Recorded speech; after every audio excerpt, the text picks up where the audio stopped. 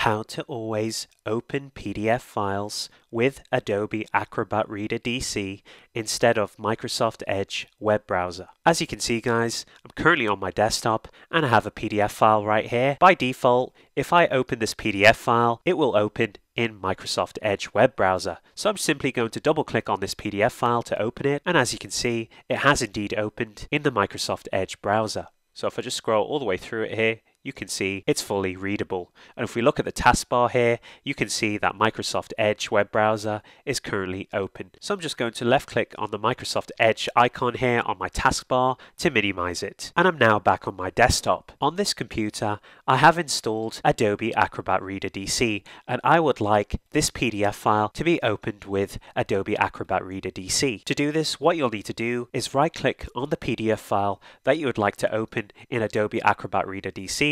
So in my case it's this one here, so I'm just going to right click on it, and then what you'll need to do is navigate all the way down here to properties and left click on it. Once done, you'll be in your PDF files properties. As you can see, I'm currently in the general tab here, and what we'll be focusing in this general tab here is the opens with section. As you can see, it's currently set to Microsoft Edge. What we'll need to do is change this default program by simply left clicking on change on the right hand side here, so I'm going to do that now. Once you've done that, Windows will ask you, how do you want to open PDF files from now on? So going forward, Windows wants to know how it should open PDF files for the foreseeable future.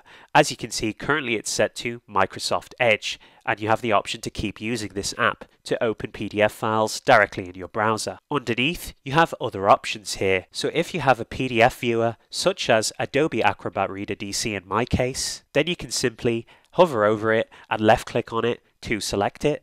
If your app that you would like to open PDF files with going forward is not visible in the other options section, simply left click on more apps and you'll be able to find other applications to select your desired PDF viewer. Of course, for me guys, the PDF viewer that I'm going to be selecting today is Adobe Acrobat Reader DC, which has already been selected. Once you have selected your program or app, all you'll need to do to confirm your selection is simply left click on OK. And if we look where it says opens with now, you'll be able to see the program that you have selected. In my case, it's Adobe Acrobat Reader DC. Before you close out of the properties window for your PDF file, make sure you apply the changes by navigating to the bottom right hand corner here and left clicking on apply and then OK. And now if I look at the PDF file on my desktop, you can see that the icon has changed to match the program that we have selected to open PDF files going forward. So as you can see, it has a similar icon to Adobe Acrobat Reader DC. And now if we simply double click on the PDF file again, which I'm going to do now,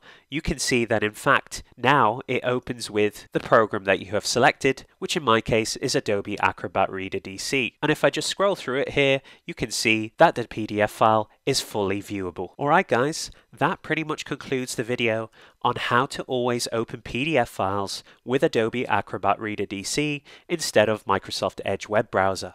If you enjoyed this video, be sure to give it a like, comment down below, and most importantly of all, subscribe to support the channel. I'll see you on the next video. Why is it so hard to let you go?